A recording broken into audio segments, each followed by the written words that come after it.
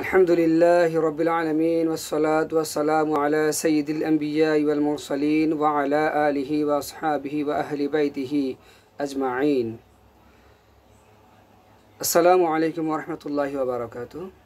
সম্মানিত দর্শক ও শ্রোতা মণ্ডলী, আলহামদুলিল্লাহ আজকে 19তম দিন, 19 রোজার দিন আপনাদের সামনে আমি উপস্থিত হয়েছি। নিয়মিতভাবে ধারাবাহিকভাবে আমরা যেই পবিত্র কোরআন শরীফ শুদ্ধভাবে তেলাওয়াত করার যেই নিয়মগুলো আমরা আলোচনা করেছি, তারই ধারাবাহিকতায় আজকে ইনশাআল্লাহ আমরা নতুন একটি বিষয় নিয়ে আলোচনা করব, তাজদিদের কারণে 4 আলিফ মাদের নিয়ম। ঠিক আছে, তো আমি যদি আপনাদেরকে একটু মনে করিয়ে দিই, আমরা 4 আলিফ মাদের অনেকগুলো নিয়ম আমরা পড়েছি।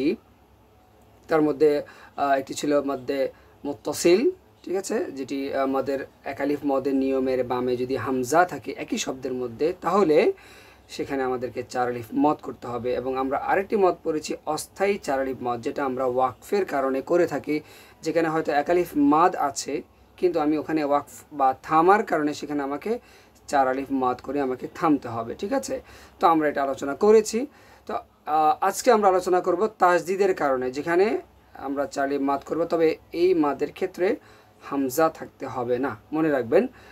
সেটাই আমরা দেখব, এখানে হামজার বিষয় না। কিন্তু আর অন্য যে আলোচনাগুলো আমরা মধ্যে মুত্তাসিল যেটা করেছি, যেটা 4 আলিফ মদ, স্থায়ী 4 আলিফ মদ, সেখানে কিন্তু এক আলিফ মদের নিয়মের বামে হামজা থাকতে হবে। ঠিক আছে, কিন্তু এই তাজদিদের কারণে যেই 4 আলিফ মদ, এখানে হামজা থাকতে হবে না। এটা একটু জটিল, আবার একটু সহজও, তবে এটা খুব কমই আসে পবিত্র কোরআনে, আমরা তারপরেও দেখে নিব।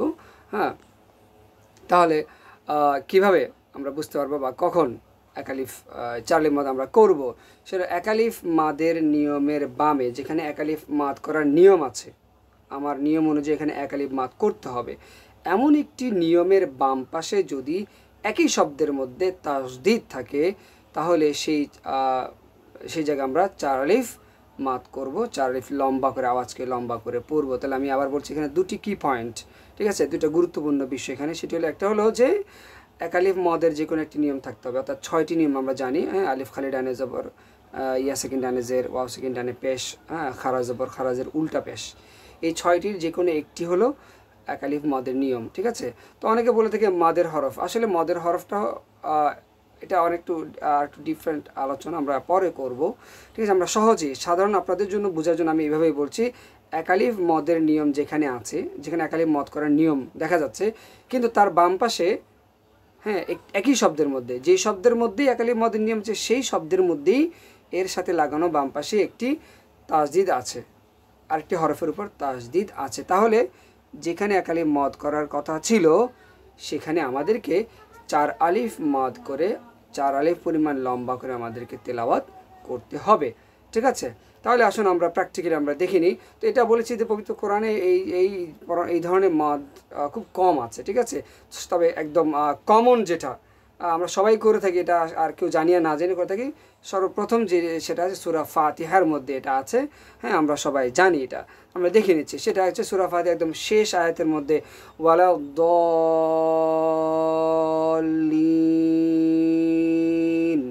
ঠিক আছে, তাহলে আমি এখানে যে 4 আলিফ মদ করলাম, ঠিক আছে, এখন আপনারা খেয়াল করুন, আমি 2টি 4 আলিফ মদ আদায় করেছি, দুবার, প্রথমে এবং শেষে।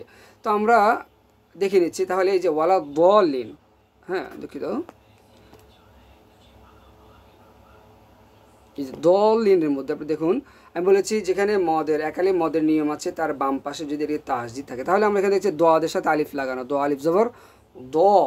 ঠিক আছে, তো এটা এক আলিফ মদের নিয়ম, আলিফ খালি, এই যে আলিফটা খালি, উপরের চিহ্ন কিন্তু এটা কোনো হরকত না, এটা হচ্ছে জাস্ট এই যে আপনাদের মতো যারা মানে আরবি ভাষাভাষী জ্ঞান যাদের নেই, যারা দেখে বুঝতে পারবেন এটা আসলে একটি শব্দ নাকি দুই। এখানে যদি কেউ যদি তাকায়, এই যে শব্দের এটা দেখলে মনে হচ্ছে, কেউ মনে করবে এটা একটি শব্দ, এটি একটি শব্দ, আসলে না, এখানে একটি শব্দ। তো এই জন্য কনফিউজড, বিভ্রান্ত না হওয়ার জন্য এই চিহ্নগুলো ব্যবহার করা হয়েছে। ঠিক আছে, যাই হোক, তাহলে আমরা দেখতে পাচ্ছি এই এক আলিফ, এই আলিফ খালি, তার ডান পাশে জবর আছে, তাহলে এখানে এক আলিফ মদ করার নিয়ম আমরা দেখতে পাচ্ছি। কিন্তু ওই যে বললাম, এই নিয়মের বাম পাশে একই শব্দে, যেহেতু এটা পুরোটাই একটি শব্দ, এই দল একটি পুরোটা শব্দ, তাহলে এই মদের হরফের এই যে এক আলিফ পরিমাণ মদ করার যে নিয়ম, ঠিক তার বাম পাশে আমরা দেখতে পাচ্ছি একটি তাজদিদ আছে। তাহলে এবার এই এক আলিফ মদের জায়গায় আমাদেরকে 4 আলিফ মদ করে পড়তে হবে। তাহলে তখন আমাকে বলা দলে না বলে আমাকে বলতে বলা দলিন। আচ্ছা, এটা তো আমরা বুঝতে পারলাম যে যেহেতু মদের হরফের এক আলিফ মদের নিয়মের বামে হ্যাঁ তাসদিদ থাকার কারণে আমরা 4 আলিফ করেছি। তো এটাকে তাসবিদের ভাষা বলা হয় মদ্দে লাজিম কলমি মুসাক্কাল। অনেক কঠিন একটা নাম, এই জন্য আমি আপনাদের জন্য দিচ্ছি না, সহজ ভাষায় বলছি। তাসদিদের কারণে 4 আলিফ মদ, ঠিক আছে। তো আমরা জানি যে 4 আলিফ মদ করতে মধ্যে মুত্তাসিল সেখানে হামজা থাকতে হয় একই শব্দে, তো এখানে হামজা না, এখানে হচ্ছে তাসদিদের কারণে, ঠিক আছে। আচ্ছা, তো এটা করলাম। এখন শেষে আমরা লিন বলে 4 আলিফটা আনলাম কেন? তো এটা আমরা বলেছি, আমরা জানি যে হ্যাঁ আমরা বলেছিলাম যে যেখানে এক আলিফ মদ আছে, যেমন ইয়া সাকিন ডানে জের, এখানে এক আলিফ মদের নিয়ম আছে, কিন্তু যখন এখানে ওয়াকফ করব, আমরা থামবো, তখন সেখানে আমাদেরকে 4 আলিফ মদ করেই থামতে হবে। সেজন্য আমরা ওয়ালা দলিন, তাহলে প্রথমে আমরা 4 আলিফ করেছি মদের হরফ মদের এক আলিফ মদের নিয়মের বামে তাসদিদ থাকার কারণে, আর লিনে আমরা 4 আলিফ মদ করেছি যেখানে এক আলিফ মদ কিন্তু ওয়াকফ করার কারণে। কিন্তু আমি যদি না থেমে পড়ে যাই তখন আমাকে ওই এক আলিফই পড়তে হবে, বলা দলিনা। পরে আমি আরেকটি সূরা শুরু করে দিলাম, ঠিক আছে। যাই হোক, তাহলে এটা আমরা পেলাম সূরা ফাতিহাতে। তো আমরা আরেকটি দেখিনি, সেটা হচ্ছে সূরা রহমান। হ্যাঁ, সূরা রহমানের শেষের দিকে এই শব্দটি আমরা দেখতে পাই, ঠিক আছে। মুদহাম্মাতান,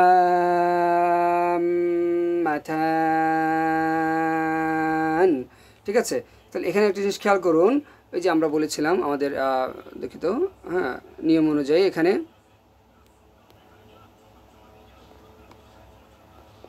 জি, তাহলে এখানে মুদহাম্মাতান আমরা দেখতে পাচ্ছি এই যে এখানে এই হায়ের সাথে আলিফ লাগানো, ঠিক আছে, হাম্মাতান। তাহলে আলিফ খালি, তার ডান পাশে জবর এবং তার বাম পাশে, তাহলে যেখানে এক আলিফ মদের নিয়ম, তাহলে এখানে একটি এক আলিফ, এই হার মধ্যে এক আলিফ মদের নিয়ম আছে এবং তার বাম পাশে আমরা তাসদিদ দেখতে পাচ্ছি। তখন আমরা ওই এক আলিফ মদের জায়গায় 4 আলিফ মদ করে পড়বো। তখন আমরা হাম্মাতান। আচ্ছা, শেষে আমি আবার 4 আলিফ টানলাম, এর কারণ বলেছি এই যে এক আলিফ মদের যে 6টি নিয়ম, হ্যাঁ আলিফ খালি ডানে জবর, ইয়া সেকেন্ড ডানে জের, ওয়াও সেকেন্ড ডানে পেশ এবং খারা জবর খারাজের উল্টা পেশ। তাহলে আমরা এখানে খারা জবর দেখতে পাচ্ছি। তো আমি যখন এখানে পড়ে চলে যাব, মুদহাম্মাতানি বলে আমি পড়ে যাব, তখন তো আমার ওই এক আলিফে আদায় করব। কিন্তু আমি যখন এখানে থামবো, ওয়াকফ করব, ওয়াকফ করার কারণে ওই এক আলিফটাকে আমাকে 4 আলিফ মদ করে থামতে হবে। মুদহাম্মাতান,